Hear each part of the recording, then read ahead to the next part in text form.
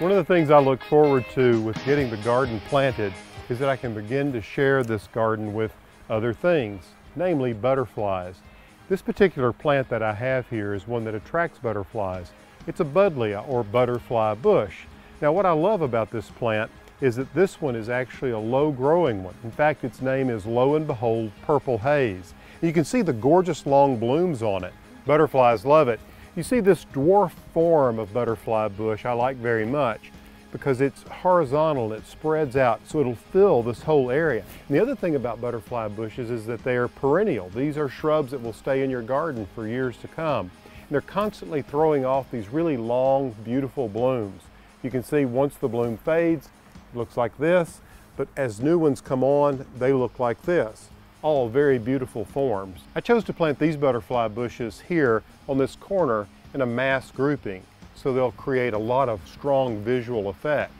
You want to plant butterfly bushes in full sun.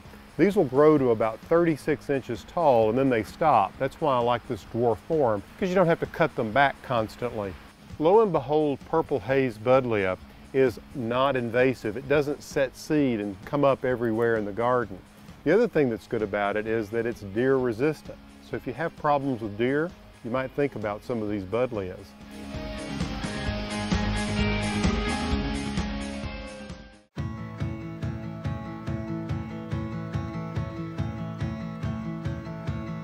Just look at these gorgeous lilies.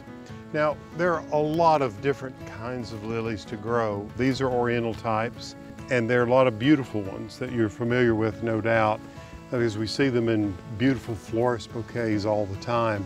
And we grow a lot of them here, but what is so fantastic about this particular variety called Black Beauty is that it is the last one to bloom. Very, very late. It will bloom as late as August for us.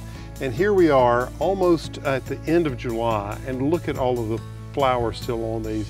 It's slightly fragrant, but it's statuesque quality. This tall, beautiful flowering lily that will come back year after year, that's strong enough to support itself without any kind of artificial structure or support, makes it an ideal garden flower. So whether you're interested in growing them in a flower bed, among other things, or just alone, or if you want to grow them in a container, Black Beauty is an excellent lily to add to your collection in your garden.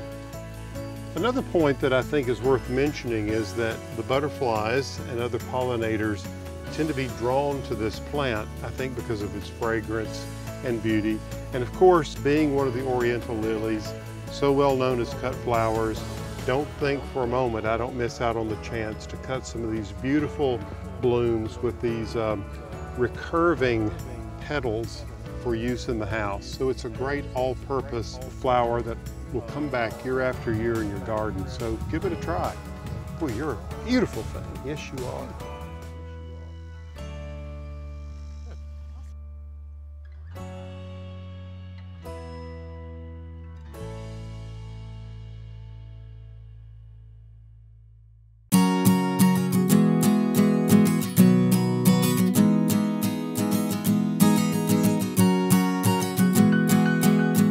Hey, I just want to share with you a hydrangea tip. Who doesn't love hydrangeas, right? Okay, this is old-fashioned Annabelle. If you could have seen this blooming, well, about 2 months ago, you wouldn't believe the number of blooms. So many blooms, it's just weighted down, and you can see them here. And they've already begun to turn that beautiful sort of chartreuse color. They've senesced or aged the flowers. And if you love hydrangeas, you probably are looking for ways to extend the season with them, and there's no better way to do that than to dry them.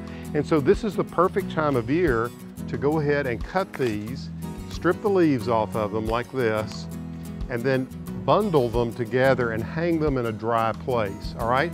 Then these are great for working into autumn arrangements as dried flowers, or even use them in the holidays. I've worked them into garlands and even Christmas trees.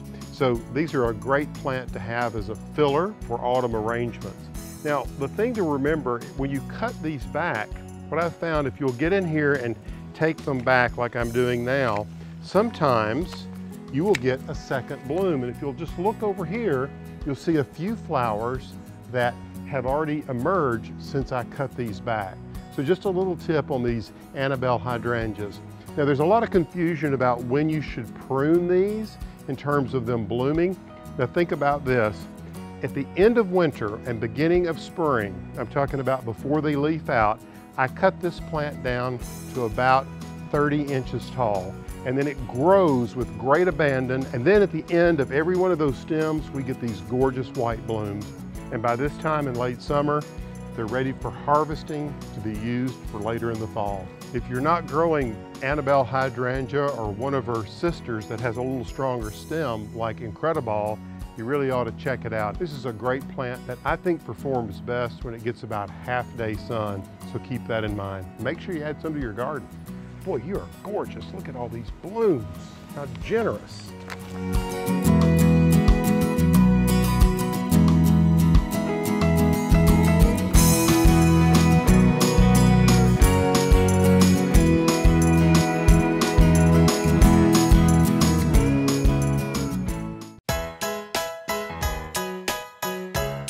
If you like this video, be sure to subscribe to my YouTube channel and be sure to ring the bell for notifications.